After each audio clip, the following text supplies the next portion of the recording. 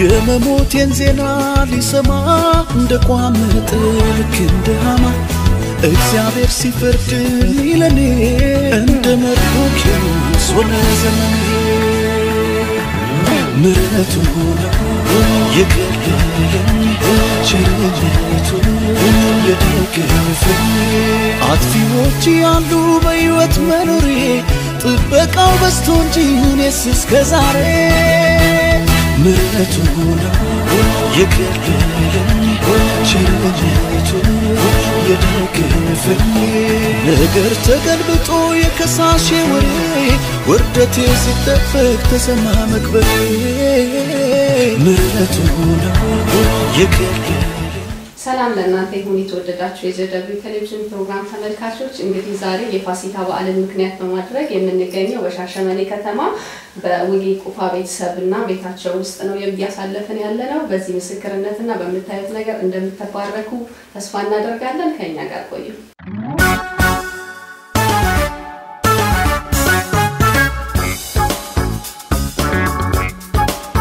ሰላም ላንተ ሰላም መጀመሪያ ስምህን አስተዋውቀን ስሜ ወጌ ቁፋ ይባላል በህይወቴ ያጋጠመ ከባድ ነገር እንደነበረ ሰምተናል ሁኔታው እንዴት ነበረ እንዴት ነው የጀመረው ከሁሉም በፊት እንኳን በሰላም መጣችሁ እግዚአብሔር የተመሰገነ ይሁን እኔ ከ2004 ጀምሮ ግማሽ ግራ ጭንቅላቴን አካፍሎ ያመኛል የተለያየ ሐኪም ቤት ስመላለስ ነበር በተለያየ ቸርቾችም ተጸልዮልኛል ህመሙን ቀስ በቀስ ቢታከም ከ2007 ጀምሮ በጣም እየባሰብኝ መጣ የተለያዩ በሀገርታ ውስጥ እውቅናቸው የተባሉ ሆስፒታሎችን ተመላልሻለሁ መጨረሻ ላይ ኤምአርአይ ታይቼ በተደጋጋሚ ጊዜ ታይቼ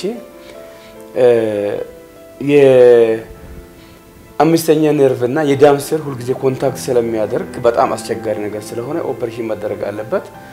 ይሄን ኦፕሬሽን ለማድረግ ያበኛ ሀገር ደረጃ ትንሽ ይከብዳል መጀመሪያ ብለው የሚሰጡኝ መድኃኒት ከ400 ግራም ወደ 800 ግራም ከ800 ግራም ወደ 1200 ግራም ለወጡት መድኃኒቱን በእንደዛ የወሰድኩ በመጣበት ጊዜ ከመጣም በላይ ህመሙም የባሰ ግማሽ ሰውነቴ በጣም የመደንዘዝ ቶሎ የመናደድ ነገሮችን የመርሳት አምፕላንድ የመሆን ሊሰራ ጀምሬ ያሰብኩትን ነገር የማቋረጥ ከፍተኛ ችግሮች ሲያጋጥሙኝ ነበር ያ ብቻ አይደለም ልጸልይ በመዘጋጅበት ጊዜ አፌን ከፍቼ ለመጸለይ እንዳልጸልይ አፍኖ የሚዘይ በዚህ በኩል በቃ ወቅቶ የሚዘይ ነገር አለ ጭንቅላቴ አካባቢ ፕሮግራም አርጌ ተማምኜ ወደ አንድ ስራ አልወጣም አንድ ፕሮግራም ይኖርኝ አንድ መድረክ ላይ ንግግር እንኳን ሲያደርግ ወቅቱ ስለሚይዘኝ በቃ ሁሉም ነገር በጣም አስጠልቶኝ ነበር በጣም ግራ ገብቶኝ ነበር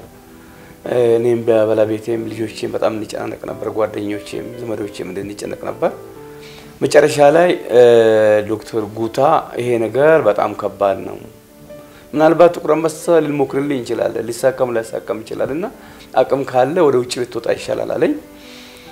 ከዛ ከቤተሰቦቼ ጋር ተማከርኩና ከአንድ ወደ ጓደኛዬም ጋር ተማክረን ወደ ታይላንድ ሀገር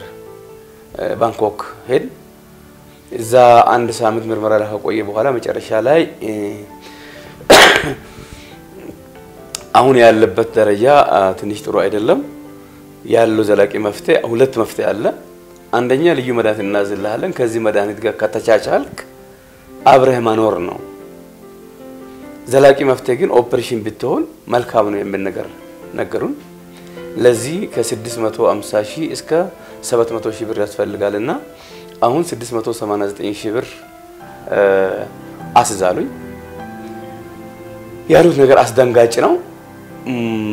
ከጓደኛዬ ወንድም አዱኛ እጅጉ ጋር ነበር ሄድኩት ከሱ ጋር ተማከርን ጸለይ በቃ ኦፕሬሽን የሚለው ነገር ወደ ውስጥ ሊገባ አልቻለም ያለኝ መፍትሄ ወደ ሀገሬ መመለስ አለብኝ ይሄ ነገር ሊሳካም ላይሳካም ይችላል ስለዚህ እግዚአብሔር እንዳደረገኝ ያድርግኝ ወደ ሀገሬ መጣው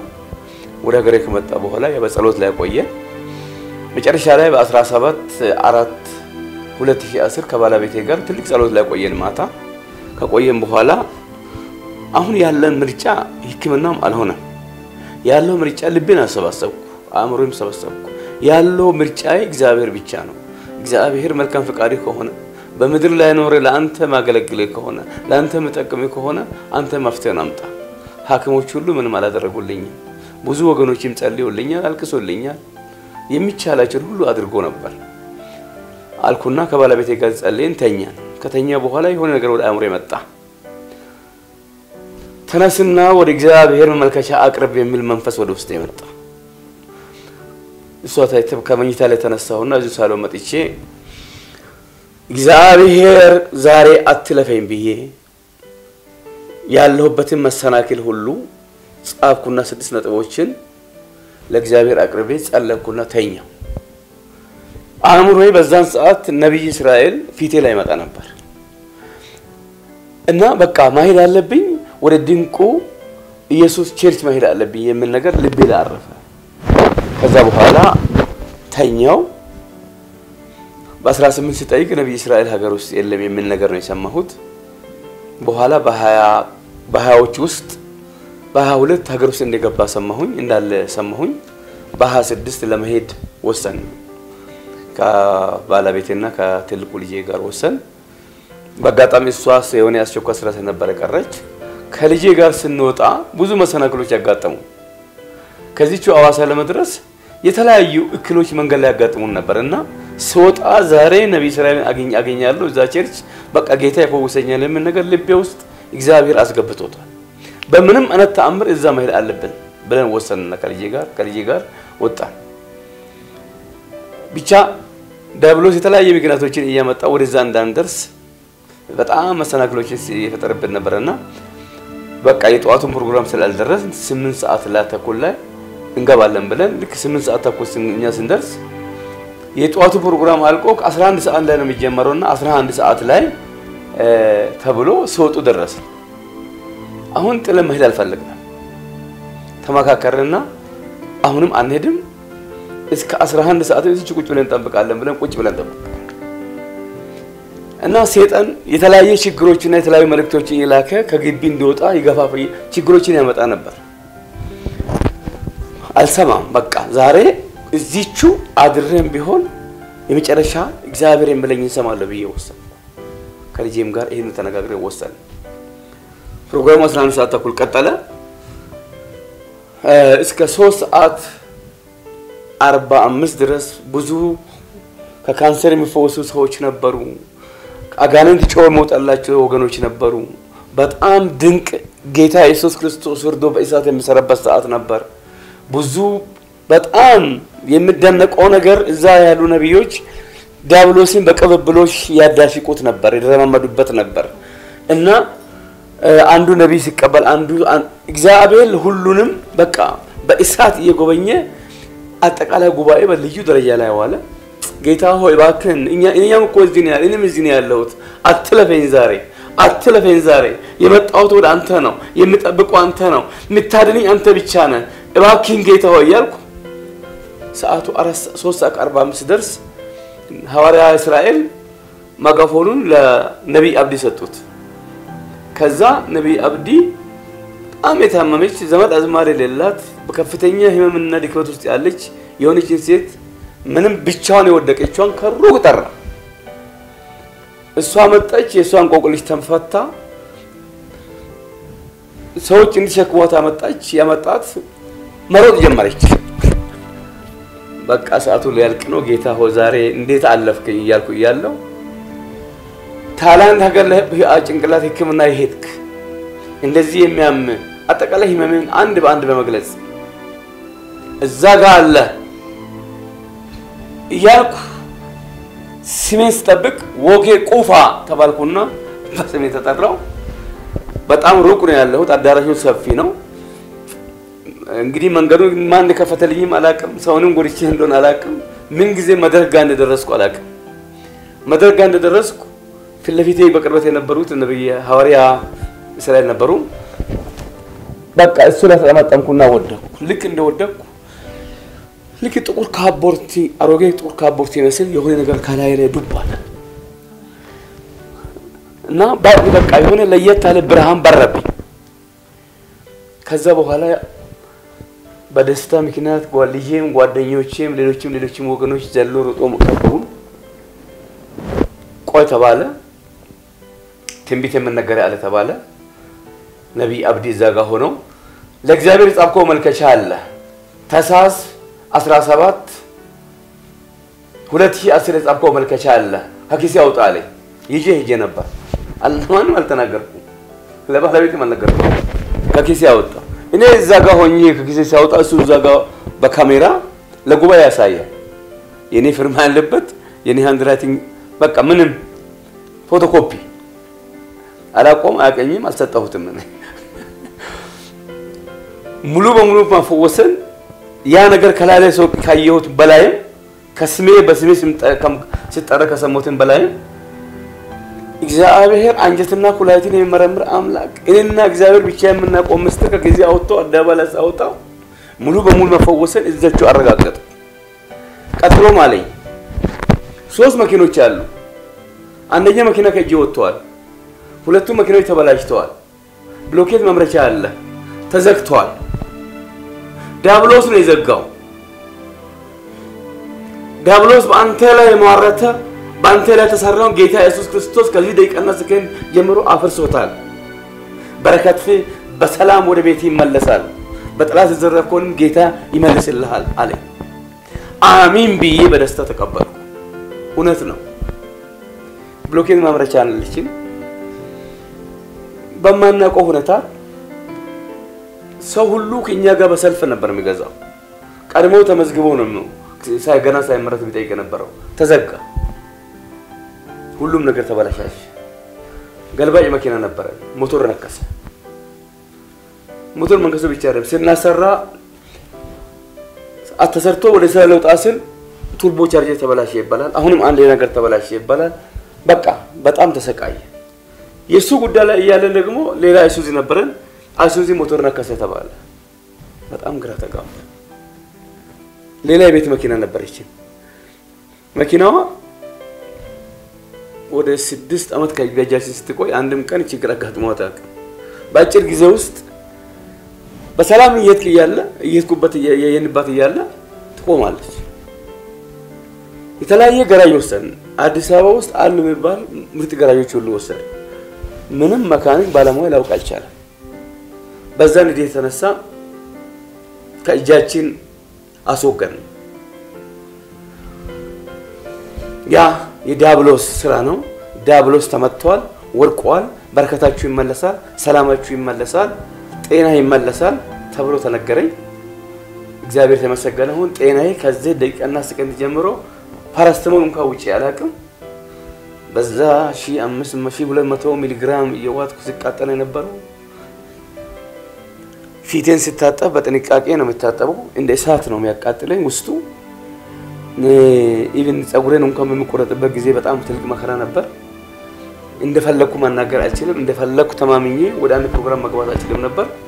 እግዚአብሔር ተመሰገነ ይሁን ክብር ለናዝሬቱ ኢየሱስ ክርስቶስ ይሁን ሙሉ በሙሉ ሰላም ሆንኩኝ ጤነኛ ሆንኩኝ መኪኖቻችን ያ መጀመሪያ ከእጃችን ወጥቷል ሁለቱ መኪኖች በሰላም እየሰሩ ናቸው ብሎኬት መምረቻችን በሰላም እየሰራ ነው ያለው እግዚአብሔር ደግሞ ለቤታችን ደግሞ ሌላ የቤት መኪና እየተካለንም ነው ያው አስጀምሮናል ጌታ እግዚአብሔር ይዋዘን ሰው አይደለም ቃሉ የታመነ ነው እግዚአብሔር ሁሉ ነገር ያደረገልን ነው በሰላምና ጤና ሆኛለሁ በረከታችንም ተመልሰዋል ሰላማችንም ተመልሰዋል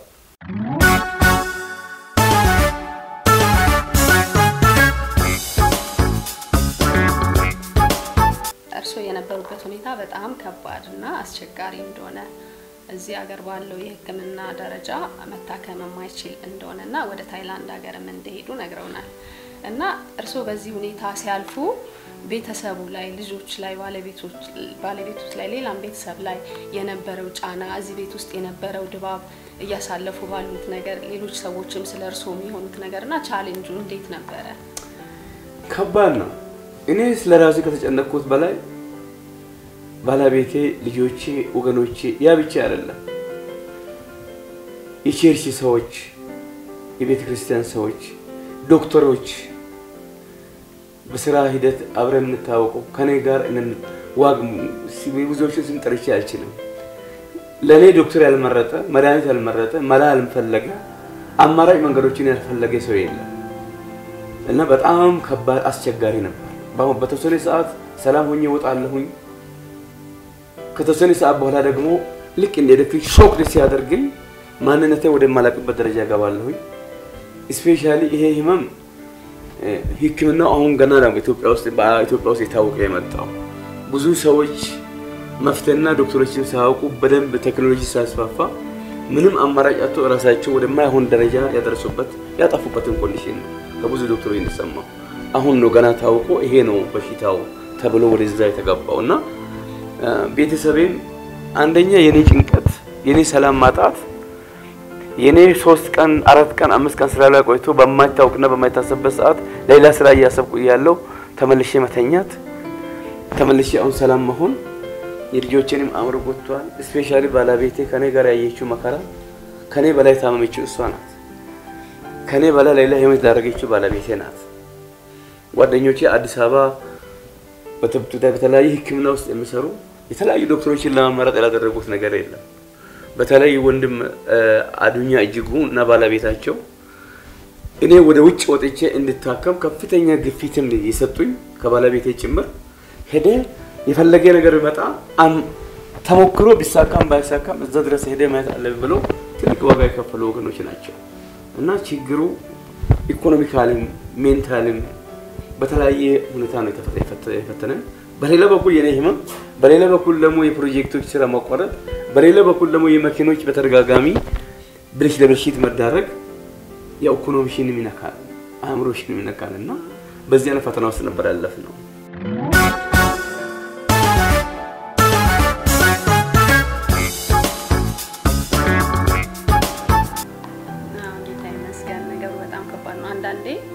እግዚአብሔር ሲረዳን መከራውን ስናልፈው መከራውን እስክንረሳው ድረስ መጽናናትን እግዚአብሔር ስለሚሰጥ ነው ምናልባት አሁን ላይ ወደ ኋላ ተመልሶ እያንዳንዱን ቅስበት መናገር ከባድ ነው ግን እርሱ ከሚነግሩና ካለፈው ነገር የተነሳ በምን አይነት ነገር እንደመጡ መረዳት እንችላለን እና ወደ ድንቁ ኢየሱስ ቤተክርስቲያን አዋሳ አጥቢያ ሲመጡ ቸርች መጥተው እስኪጸልዩት ድረስ የሚወስዱት መድኃኒት ነበረ እና ከተጸለዩት በኋላ ሐኪም ቤት ሄደው ነገሩ እንደሌለ ተረጋገጠ ወይስ እርሱ እንደተጸለየለት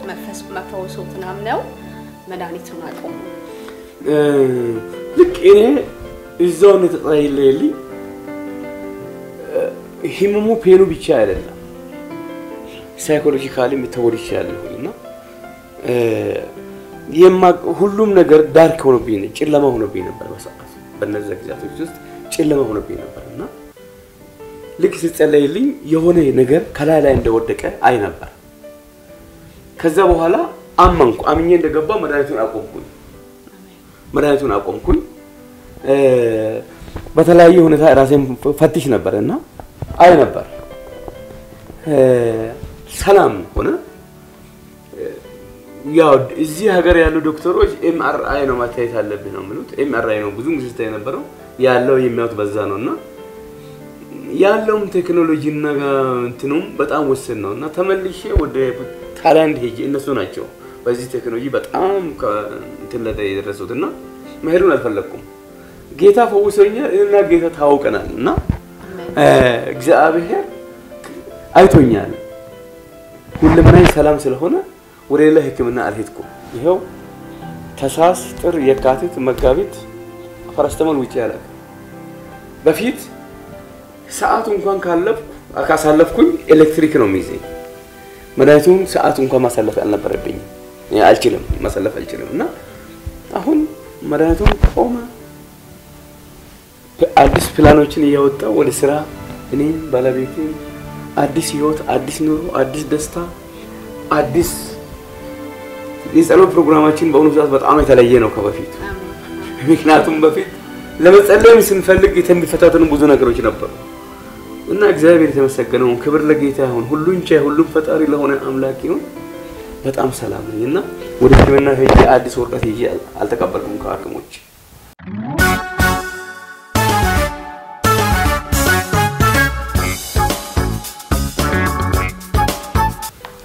እግዚአብሔር ይመስገን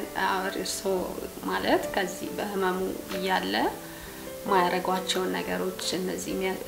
የህመሙ ስሜት ማረግ እየፈለጉ መንቀሳቀስ እየፈለጉ ኢቭን መጸለይ እየፈለጉ እንኳን ሰውነቱ እንደፈለጉ ማዘዝ አይችሉ ነበር ህመሙ ይያለ ስለዚህ አሁን ሙሉ በሙሉ እንደተፈወሱ ያመኑት ከበሽታው በፊት የነበረው አይነት ሙሉ ጤንነት ላይ ነው አሁን የሚገኘው ነው የሚሉኝ ያ ጤንነት በቃ ምንድነው እዚህ ጋር ህመሙ እዚህ ጋር ይሰማኝ እንጂ ብዙ ዳርክ የሆኑ ነገሮች ጨለማ የሆኑ ነገሮች አሉ እስራት የሆኑ ነገሮች አሉ በረከታችን የያዙ ነገሮች አሉ ሰላማችን የያዙ ነገሮች አሉ ያ ሁሉ ወደቀ አሜን ያ ሁሉ ተቀበረ እና አሁን ሁሉም ነገር ለኔ በፊት አንድ ነገር ሰራለሁ ብዬ አስቤ አቅጄ ከተነሳ በኋላ አቆምዋለሁ መሃል ላይ መሰራት ያለበት ነገር ነው በጣም ጠቃሚ ነው ለኔም ለቤተሰቤም ለወገኖቼም ለኔ ብቻ አይደለም አቋርጣለሁ ያቆማለሁ በማላቆም ሁኔታ አሁን ግን የጀመርኩትን ያቀርኩትን ነገር እየጸለኩበት ከእግዚአብሔር ጋር ሁሉም ነገር የተሳካ ወደፊት እየተራመድን ያለን እግዚአብሔር መልካም ነው እግዚአብሔር የርሶን ስም የርሶን ጉዳይ የሚያስቡትን ነገር ከተናገረ ዝም ብሎ ሰዎችን ለማስደነቅ አይደለም የሚሰራው ነገር ስላለ ነው ስለተደረገላችሁ ነገር በእውነት ስለናንተ እግዚአብሔርን በጣም እናመሰግናለን በረከታችሁ ተመልሷል ጤንነታችሁ ተመልሷል የቤተሰቡ ሰላምና ደስታም እንደተመለሰ እዚህ ቤት ውስጥ ያለው ድባብ ይናገራል እግዚአብሔር አምላክ አብዝቶ ይባርካችሁ ከዚህ በኋላም ባለው ነገራችሁን ሁሉ በመልካም እንደጀመረ ፍጻሜ ድረስ ያደርስ ነው የምንለው እስኪ በዚህ ጉዳይ ላይ ደግሞ ከርሱ አብሮ የነበሩትን ሌሎችን ቤተሰቦች እናናገራለን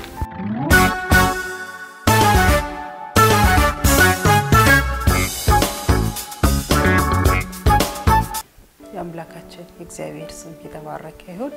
ይረዳን ያገዘን ዛሬን ያሳየን ይህንን እንድንናገር ይረዳን ጌታ ስሙ ይባረክ ድንቁ ኢየሱስ ድንቅ አርጎልናል ታላቅ ነገር ነው ያደረገልን ለኛ አዳልቶልናል እግዚአብሔር ስሙ ይባረክ እናንተም ይህንን አይታችሁ ይህንን የፋሲካ በዓል ከናንተ ጋር ነው የምናሳልፈው የደስታችሁ ከተካፋይ ነን ብላችሁ በመምጣታችሁ በእግዚአብሔር ስም አመሰግናችኋለሁ የእግዚአብሔር ስም ይባረክ እና የነበረው ነገር በጣም አሁን እንደምንለው ሳይሆን በጣም አስከፊ ነበር እግዚአብሔር ግን ጣልቃ ገብቶ ነገሮችን ውብ አርጎልናል ሙሉ ፈውስን ሰጥቶታል ለባለቤቴ ሙሉ ፈውስን የሰጠው በጣም ጭንቅ ነበር ምግብ እየበላ አፍ ውስጥ ያለው ምግብ አኝኮ ራሱ መዋጥ የማይችልበት ደረጃ ነበር የደረሰው እግዚአብሔር ግን ያንን ሁሉ ፈታው ታይላንድም ተሄዶ በሰውኛ ነበር በያኪም ቤቱም ተሄዶ በሰውኛ ነበር እግዚአብሔር ግን አላማ ስለነበረው በእለቱ እግዚአብሔር ፈውሱን ልኮልን ፈውስ አግኝቷል ሰላም አግኝተናል እግዚአብሔር ስም ይባረክ ድንቅ ያደርጋል ድንቅ አርጎልናል እግዚአብሔር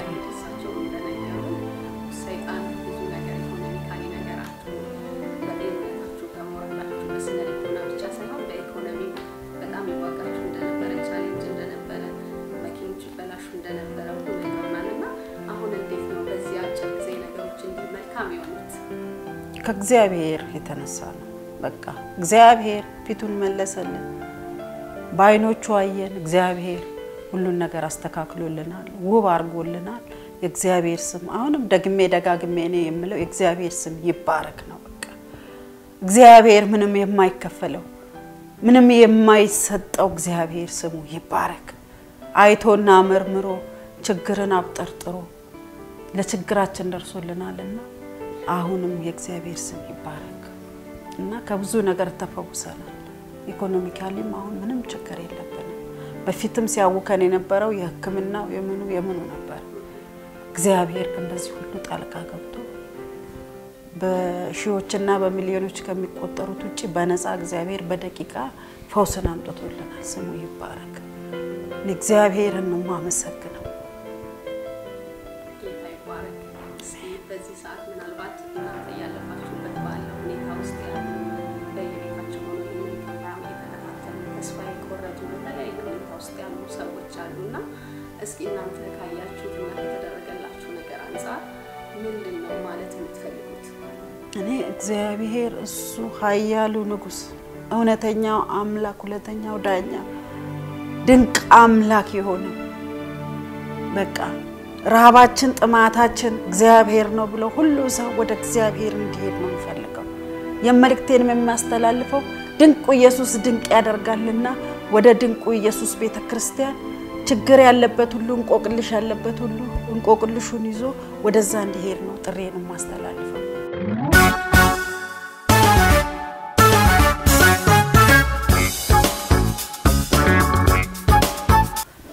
እግዚአብሔር ይመስገን አሜን እንግዲህ የፋሲካ በዓል እኛ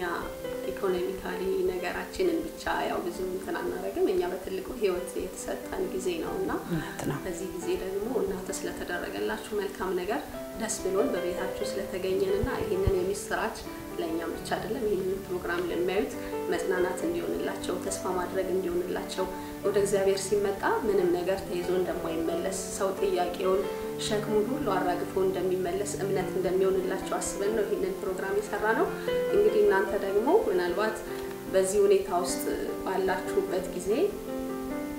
በመጸለይ ይሆናል እናንተን በማገዝ ይሆናል አብሯችሁ የነበሩትን ሰዎች እግዚአብሔር በረዳችሁ ነገር ላይ ከእናንተ ጋር ስለነበሩ ሰዎች የሆነ ነገር ማለት የምትፈልጉት ነገር ካለ ምናልባት አሁን በዚህ ጊዜ ደግሞ ብዙ ሰዎች አሁን በዚህ ዘመን ስላለው የነቢያት አገልግሎት ብዙ ጥያቄ ያለባቸው ሰዎች አሉ እና እናንተ ካያችሁት በራሳችሁ ስለተደረገላችሁ ነገር አንፃር በዚህ ዘመን እግዚአብሔር እየሰራ ስላለው ነገር ኢትዮጵያ ውስጥ እየሆነ ስላለው ነገር ምንድነው የሚሰማችሁ? እኔ እግዚአብሔር በእውነት ከኛ ጋር ብዙ መከራ ያዩ ወገኖች አሉ ብዙ ቅዱሳኖች አሉ ችግራችንንም የተረዱ ያዩ የሚያውቁ ቅዱሳኖች አሉ በመዳኑ ደግሞ በጣም የተደሰቱ በእኛ ምክንያት እግዚአብሔርን ያመሰገኑ አሉ አሁንም እግዚአብሔር የነሱንም ሸክም እግዚአብሔር እንዲያንከባለለላቸው እኔ እግዚአብሔርን በቃ ለምናለሁ ምንም ከምንም በላይ እግዚአብሔር ነውና አዋቂው እግዚአብሔር እንቆቅልሽን የሚፈታ ቋጠሮን የሚፈታ እግዚአብሔር ድንቁ ኢየሱስ እውነተኛ አምላክ እዛ አለና ችግር ያለበት ሁሉ ወደዛ እንዲሄድ መልእክቴን አስተላልፋለሁ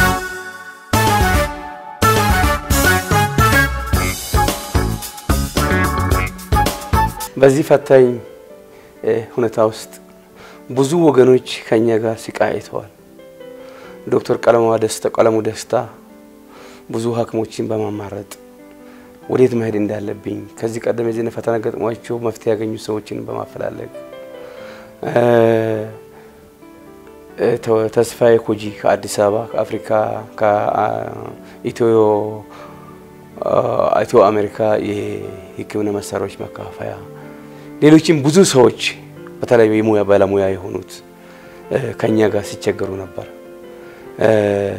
ብዙ ቸርቾች ለኛ ሲጸልዩ ነበር ሁሉንም አንዱን ጥርቼ አንዱን ማቶ በጣም ነው የሚከብደኝ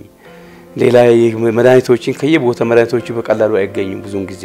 መድኃኒቶችን በማፈላለግ ከየቦታው በየጊዜው ፈጥኖ የሚያደርስልኝ ወንድም ተስፋዬ ዱቤና በጸሎት ከኛ ጋር እስከ መጨረሻ የነበሩትን ሌሎችንም ወገኖች በእውነት ስማቸውን ጠርቼ ምክንያቱም በዚህ ፈተና ከኛ ጋር አልተሰለፈ ማንም የለም ከቤተሰብ ከጓደኛ ከስራ ባልደረባ ከሕክምና ባለሙያ ጭምር ከኛ ጋር ዋጋ አልከፈለ የለም እግዚአብሔር ብድራቸውን ይክፈል ውለታቸውን ይክፈል እግዚአብሔር ጥበቃውን ያብዛላቸው ለማለት ፈልጋለሁኝ ሌላው የምለው ምንድነው በአንዳንድ ህመሞች ላይ ዶክተሮች ብዙውን ጊዜ ከበህመምህ ጋር ይሄ መድኃኒት እየወሰድክ ተስማምተህ ኑር ነው የሚሉት እግዚአብሔር ግን በእግዚአብሔር ፊት የበሽታ ትልቅ የበሽታ ትንሽ የለው እግዚአብሔር መታው ካለ ይመታል ይወገዳል እኔ ያደረብኝ ህመም ኦፕሬሽንም ሆኖ ውጪ ሀገርም ሄዶ መፍትሄ ያላገኙ ብዙ ሰዎች አሉ እግዚአብሔር ግን ቃል ወጣ ቃሉ በኔላ ሰራ ዲያብሎስ ወደቀ ተፈወስኩ የኛ መፍትሄ እግዚአብሔር ነው በዚህ ዘመን እግዚአብሔር ወርዶ እየሰራ ያለበት ዘመን ነው ጌታ ነብዮችን ዘርቶልናል ድንቁ ኢየሱስ ቸርች ውስጥ ያየሁት ምንድነው ሐዋርያ እስራኤል ዳንሳ ጌታ ለሱ የሰጣውን እንደገና ሌሎችን ነብዮች እየቀቡ በጣም የሚያስደንቀው ነገር ከሳቸው በማይተናነስ ሁኔታ ድንቅ ተአምራትን ይሰሩ ያሉ አሉ እግዚአብሔር ይረዳቸው ጉልበቴ የሆናቸው በአንድ ቀን ከሺህ በላይ ሰው ሲፈወሱ ወደ ጌታ ቤት ሲመጡ ነው ማየው ይሄ ነው ወንጌል ካመን ከመሰከርን ሰዎች ወደ ጌታ ቤት ካመጣን ዲያብሎስን ካዋረን ከጣል ወንጌል ያብባል አለበለዚያ ወንጌል ሊያብብ አይችልም ቃል ብቻ መስበኩ በቂ አይሆንም ቃል ከኃይል ጋር ነው ቃል ከመንፈስ ጋር ነው ቃል ከትንቢት ጋር ነው ቃል ከእግዚአብሔር እሳት ጋር ነው ስለዚህ በአሁኑ ሰዓት እግዚአብሔር በኢትዮጵያ ውስጥ ወርዶ ጌታ ኢየሱስ ክርስቶስ በልጆቹ ላይ አድሮ ተአምራትን እየሰራ ነው ያለው ድሮ መድኃኒት ፍለጋ ወደ ውጭ እንወጣ ነበር ነብያትን ፍለጋ ወደ ውጭ እንመጣ ነበር እግዚአብሔር ተመሰገነ አሁን ብዙ ሰው መድኃኒት ፍለጋ ወደ ኢትዮጵያ ይመጣሉ እየመጡም ናቸው እና ድንቅ ነገር እያየን ነውና ጊዜው የእግዚአብሔር ነው እግዚአብሔር ወርዶ በልጆቹ ላይ አድሮ ስራ እየሰራ ያለበት ጊዜ ነው እና ሰው ሁሉ ወደ ጌታ ሌላውን ትቶ እግዚአብሔር የኔ ህይወት የኔን ጉዳይ የምትችለው አንተ ብቻ ነህ ብሎ ወደ እግዚአብሔር ቢጠጋ ሰው ሁሉ መልካም ነው ምክንያቱም እግዚአብሔር የማይችለው ምንም ነገር የለም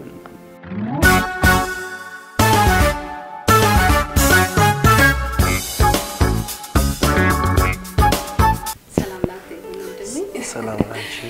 እንግዲህ እስካሁን ከወላጆች ጋር የነበረውን ቆይታ አይተሃል አንተ ምስኪን መቼም አንድ ቤተሰብ ውስጥ አባት ደግሞ እንኳን የቤት ራስ ሆኖ ማንንም ሰው በቤተሰብ ውስጥ ያለ ሰው የሆነ ሁኔታ ውስጥ ሲሆን ሁሉም ቤተሰብ ነው በዛ መንገድ የሚያልፈው ከባድ ጊዜ እንደነበር አቀልስኪ በመጀመሪያ ስምህን ንገረኝና ስሜ ዋሲኖ ይባላል የመጀመሪያ ቤቱ ልጅ ነኝ እና መጀመሪያ አባቴ በጣም ይታወቅ ነበር ብዙ ቦታ እንጸልይ ነበር ታቦር ተራራ ላይ ሄደን እንጸልያለን በጣም እግዚአብሔርን እንፈልግ ነበር እግዚአብሔርንም እየፈለግን ግን ያው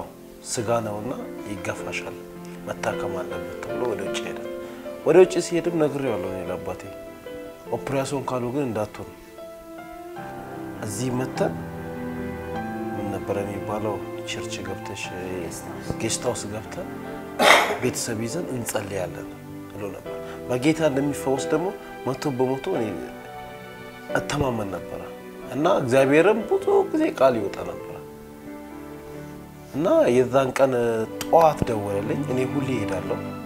በእስራኤል ጋር ማለት እኔ እስራኤል ሲጠራ አሻሻል ግማሽ ፐርሰንት የት ነው ሄዷል ሲባል ሮብዳሙስ ያ ሐዋሳ ነው የሚባለው እና ሄዳለሁ ጧት ደወለልኝ አብረን ሄዳለን እሺ አልኩት 3 ሰዓት ሆነ 4 ሰዓት ሆነ ምን ሆንክ ዳደለዋለሁ ይሄ ችግር ያወራል በቃ መጨረሻ ላይ እንደም ወስኜ ልጆችን ይዤ ወደ ኃይሌ የርኩኝና ስቆይ እንደገና ደወለልኝ ልጆቼንም ምስቴንም እዛ ጋር ትቼ የሰይጣን ፈተና ብዛቱ ደግሞ ስልኬንም እዛው ቤት ትቼ እሱ ነው የርኩኝ መናራፍ ለካ መኪና ሸጠናል ተገናኘን በፍለጋ ያለ ስልክ ተገናኝተን ሐዋሳ ሄደንም ገና ሌላ መኪና ከስልም እንክፈል ሄደን ከፍለን ስንመጣ ቸርቹ አልቋል ፕሮግራም ይከሳቱ ከዛ በቃ ማታ እንጠብቃለን አሁንም አንሄድም ተባባል ያው እየተገለገለ አትሞስፌሩም ወይቡም የእግዚአብሔር መገኘት ሲኖር ደግሞ አለ መንፈሱ ያነቃነቅ ነበር እና እግዚአብሔር ይመስገን ልክ 3 ሰዓት ከምናምን ላይ አብዲ እንደመጣ ማይክ ተቀበለ አንድ ሰው አገለገለ እንዳገለገለ ደግሞ ይሄ ፋዘር የጻፈው ደብዳቤ ነው ያላቀው እሱ ነው የሚያቆንጂ ያላቀው እና ደብዳቤው ነው ያወራ ነበር ማን ነው ብለን ባይኑ ፈልጋለን ስፈልግ መጨረሻ ላይ ወጌ ቆፋሲል አዲንጃ አንዳንዴ የምትፈልጊው ነገር ስታገኝ ራስሽን አጣቂ እርግጠኛ የሆነ ሸሚዝ ነበር መስራው ልኬ ሊሳር እና በህይወቴ ነቢያቶች ሲያገለግሉ ሲሪየስ ሆኜ ነው መልስ መስጠው ግን የዛን ቀን የተለየ ነው ያው ሰው ቁስሉ ሲያገኝ ነው ለቁስሉ መድኃኒቱን ሲያገኝ በጣም ደስ ይላል እንደዛ ነው ያረጋኝ ማያረኩትንም አላቀም አንዳንዱ መሪ ላይ ያው ብዙ ሰዎች ዛይጉ መሪ ላይ ስተንከባለል ነበር ብዙ ሰዎች ይነግሩኛል ግን ያው እግዚአብሔር መገኘት ነበር እግዚአብሔር ደግሞ እንዳለው ቃሉ እንደተናገረው ተፈጸመ ከዛ ወዲህ ብዙ ጊዜ ጠየቁት ፋዘርን መዳኑን በስነ ስርዓት እስቲ እዚህ ጋር ነካኛለ በፊት እዚህ ጋር ሲነካ ያመኛል ይላል ነካካውት አሾት ወንዶ ሄር ነካካውት ኖርማል ሆነ ስለዚህ ወዳውኑ ነው በሳቸው ላይ ፈውስ ያለፈው እና እግዚአብሔርን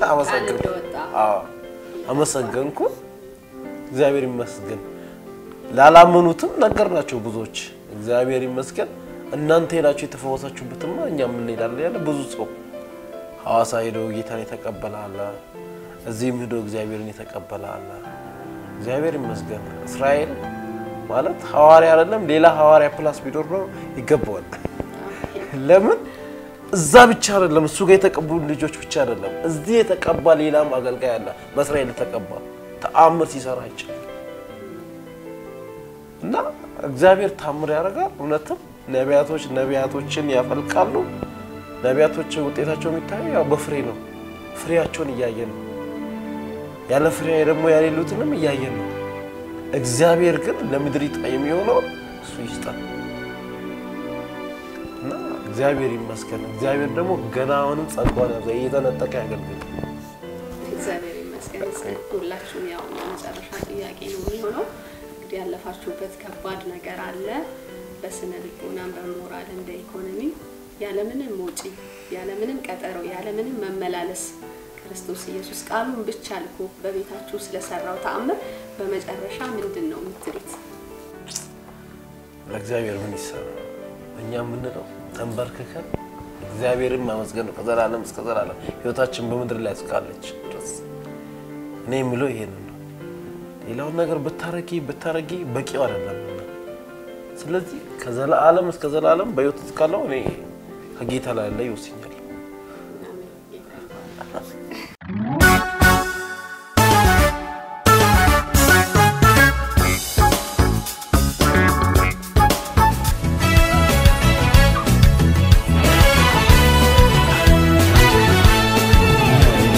የመሞቴን ዜና ሊሰማ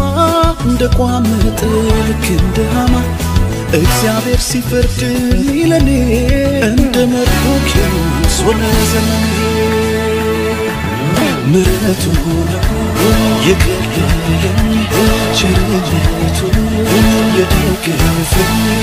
አጥፊዎች ያሉ በሕይወት መኖሬ ጥበቃው በዝቶ እንጂ እኔስ እስከ ዛሬ ምሕረቱ የከለለኝ ቸርነቱ የደገፈኝ ነገር ተገልብጦ የከሳሼ ወሬ ውርደቴ ሲጠፈቅ ተሰማ መክበሬ ምሕረቱ የከለለኝ ቸርነቱ የደገፈኝ